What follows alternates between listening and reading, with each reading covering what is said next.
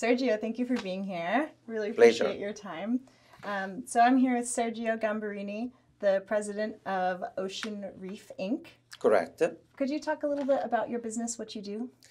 We are primarily manufacturing scuba diving equipment, but in the area of full face mask and underwater communication. And then we make personal protection equipment like gas mask or escape woods in case of some bad situation. Yeah, and then we make medical components, primarily in silicone or particular compounds for the medical industry, and we make engineering.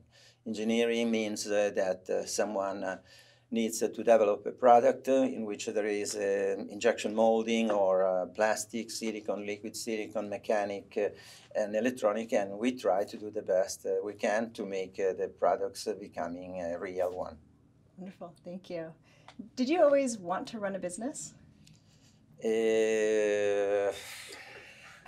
You mean when I started? I mean, when you were younger, did you always think that you would be a CEO? No, or absolutely president? not. My goal was to become a pilot. I wanted to be a jet pilot. Yeah. That was my dream. Then the life.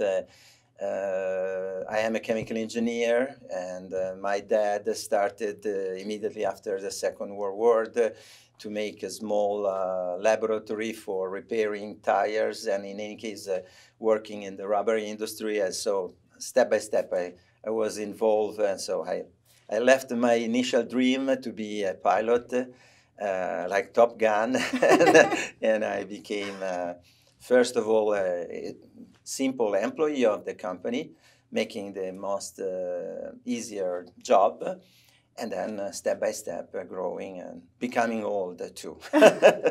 What inspired you to become an engineer? My brother. Because my brother is older than me, he was already an electronic engineer. So even if I was more creative, I wanted to make something else, I was interested about the chemistry. I mean, especially the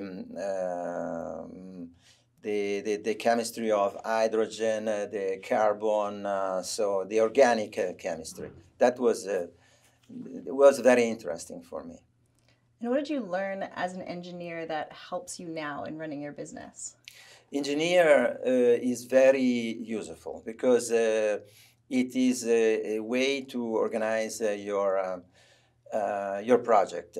It's very schematic. You create a business plan. You create the targets. You create the proper segmentation to run in a proper way a job, because the inspiration and perception are very important.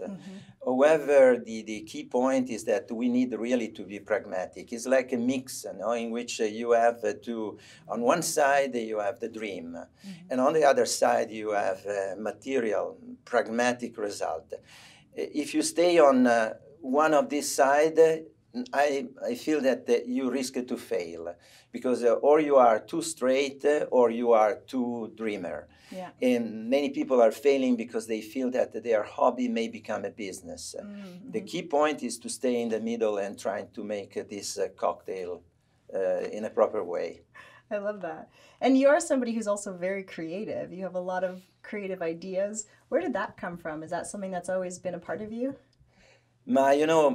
This is a beautiful question, because in reality, even if I was in a great family, and I was pretty alone. I mean, when I was young, I had no many friends. So my inspiration came from the fact that I wanted to create teams. I wanted to create a connection with the people. Wow. So, for example, when I was 12 years old, I started to organize Olympic Games during the summertime to catch the attention of other boys and girls, and making games, but just to stay together. And that is probably the key point of my personality. I wanted to unify the people. I wanted, not for me, but just because I feel that is it's very good to have interaction, to have friends, to have a life of in which everybody can bring her or his personality.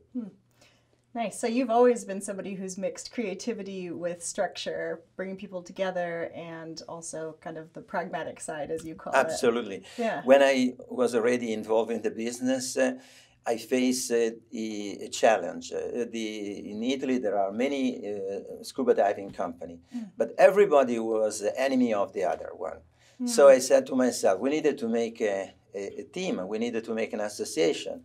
And it took me 7 years to put everything together. But I felt that being united, we were able to make much more things than to be isolated.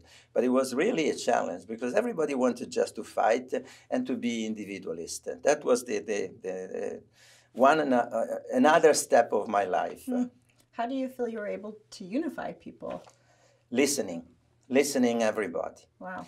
And listening and try to say what they, to be right, to be totally correct, because I think that ethic is a key point.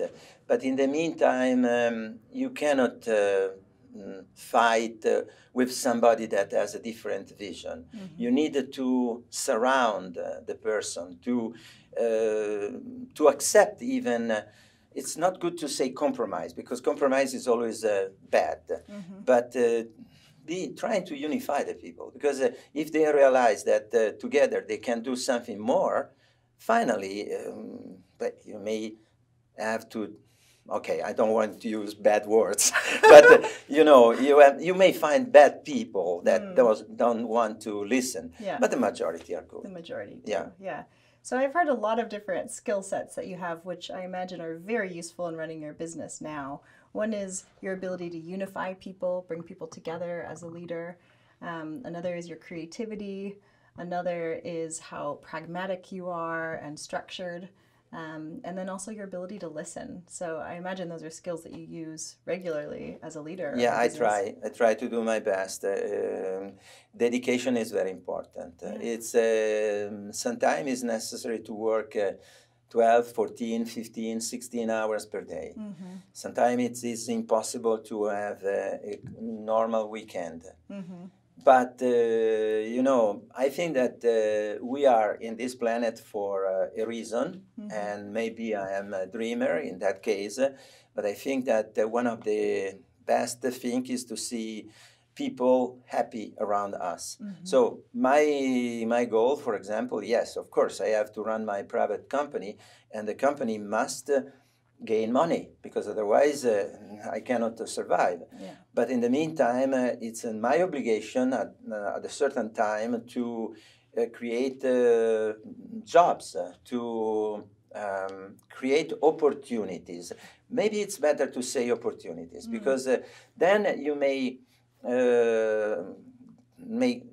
catch the opportunity. I mean, you decide to follow that direction, but it's up to you. It's everybody can decide the future. Not everybody, maybe, but the majority of the people, they can. Yeah.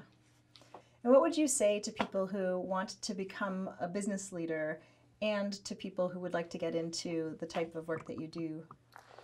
The first recommendation is that they have to choose what they want from the life. And I personally believe that it's to choose in between a career and a family, but you may mix both if you respect both things. It's necessary to be very dedicated to what you do, and I think that it's important to create a team around you that is really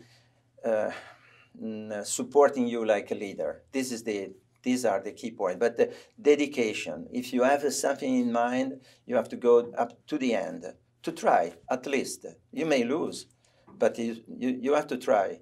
Wonderful. Well, thank you so much for your time. Really appreciate it. Thank you. And thank you for your words. Okay.